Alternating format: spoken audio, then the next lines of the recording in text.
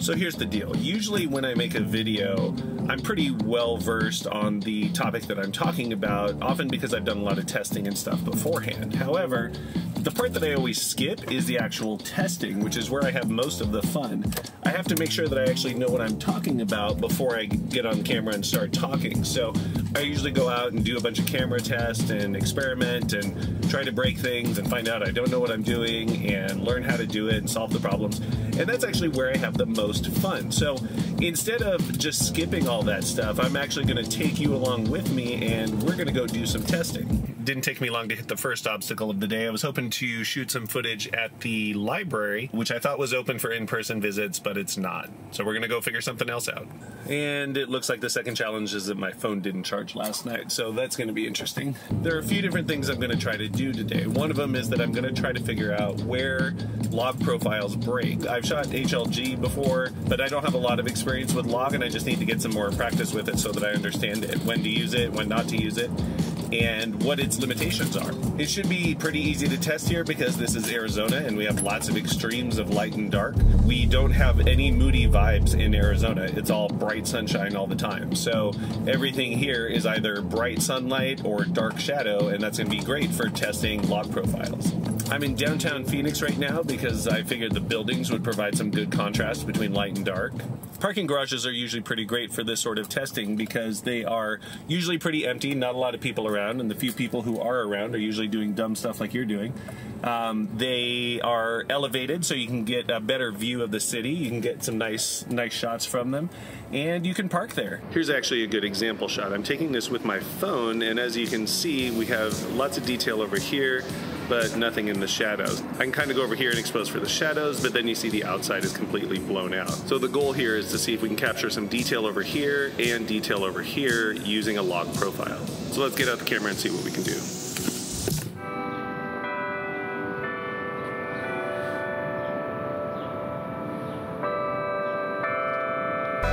I mean, obviously it's gonna be a challenge to light a scene like this, but take a look at that histogram. Like, everything's in the middle.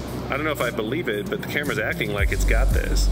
Basically what a log profile does is take all the image data and compress it down kind of into the center of the range. Basically prevents it from chopping off the highlights or dropping off the shadows, which is where you get pure white and pure black that just doesn't look good on video. According to the histogram, the log profile I have on here is pretty effectively handling everything. So I don't know that I believe it until I go back and actually look at the footage, because this was a pretty extreme case of light and dark.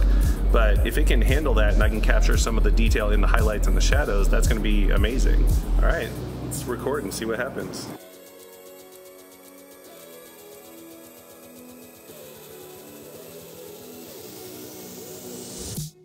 Okay, let's try a couple other shots and see what we can do. Obviously, these are not the most cinematic shots in the world. I'm not taking these for composition or for artistic purposes. I'm just trying to capture example data. This shot looks totally blown out to me, but it says the histogram is good, so I don't know. We'll see. When you're shooting log, it's kind of like flying an airplane in zero visibility. You have to rely on the altimeter and the horizon to tell you where you are and how you're going. So I really, in some ways, can't trust what I'm seeing on the screen. I have to rely on the histogram to tell me if I'm getting the data or not. It's so hot. This shot looks so bright. There's no way this turns out.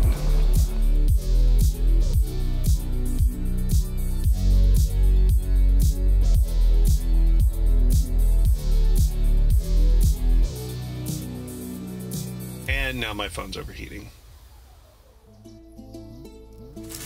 Taco Bell. Fresco style, of course. It's healthier.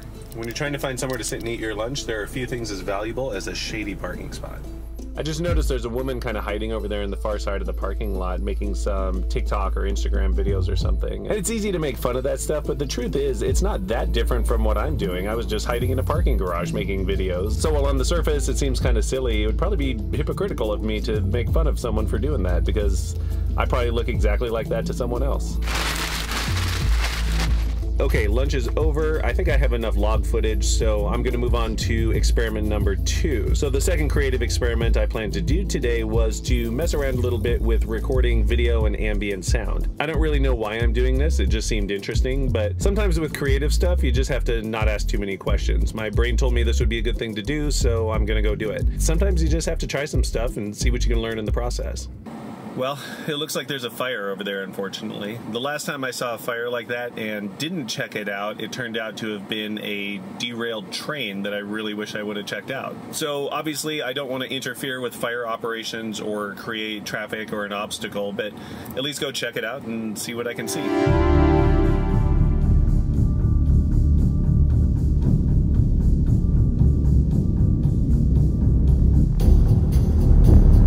Some people have trouble staying on a particular task. I don't really have that problem. My problem tends to be that I get overly focused on something and don't sometimes chase random opportunities when they pop up. If your problem is that you chase too many rabbits, maybe that doesn't make sense, but my problem is that I don't chase enough rabbits, and sometimes rabbits need to be chased.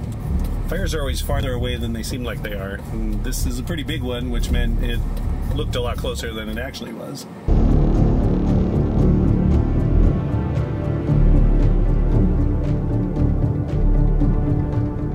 Wait a minute, is this another train?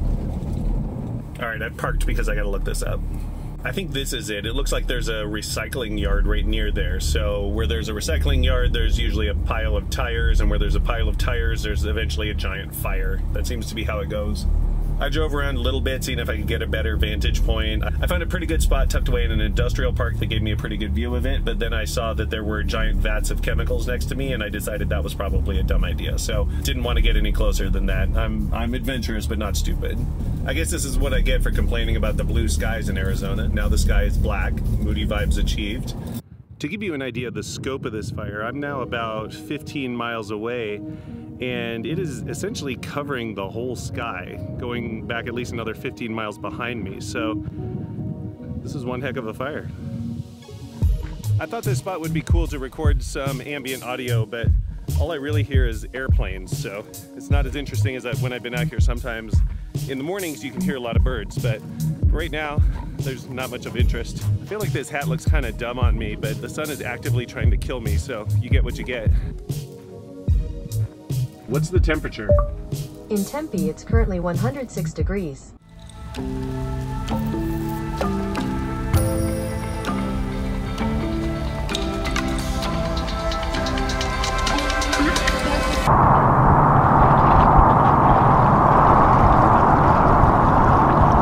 All right, I'm at the park and we're going to try this again.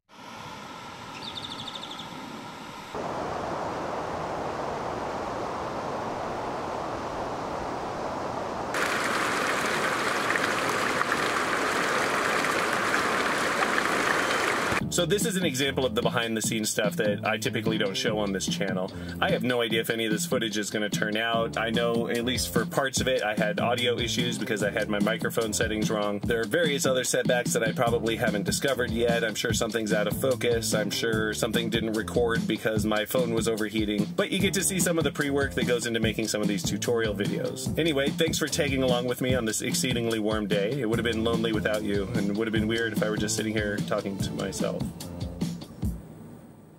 Bye.